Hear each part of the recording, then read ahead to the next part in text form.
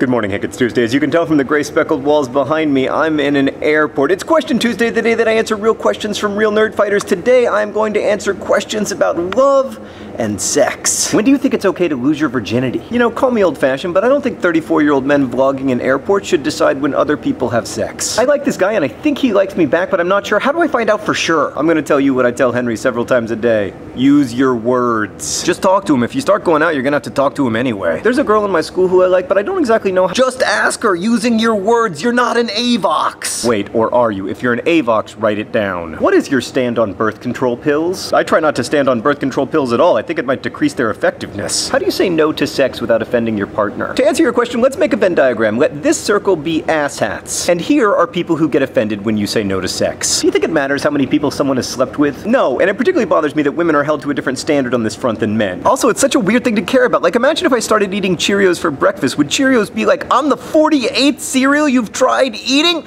I don't feel special. Well then screw you, Cheerios. I can't go into the past and uneat all those cereals, but that doesn't mean I don't genuinely enjoy your whole grain crunch. How do I know if he's the one? I don't think there is one.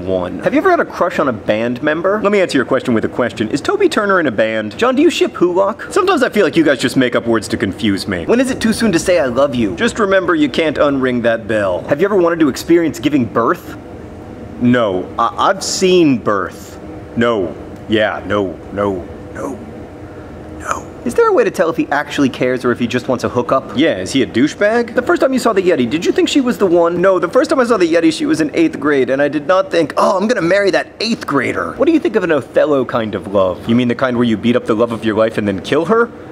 I'm opposed to it. In your opinion, is premarital sex wrong? I certainly don't think there's anything inherently wrong with premarital sex. Like, for example, it's legal for gay people to be married in some states, but not in others, and it's a little bit ridiculous to say that it's possible for gay people to have morally justifiable sex in Vermont, but not in Mississippi. Frankly, I don't really see it as my job to tell people who they should have sex with or under what circumstances. Also, this is an awkward thing to talk about in an airport. The people in the airport think that I'm crazy. The people in the airport think that I'm crazy.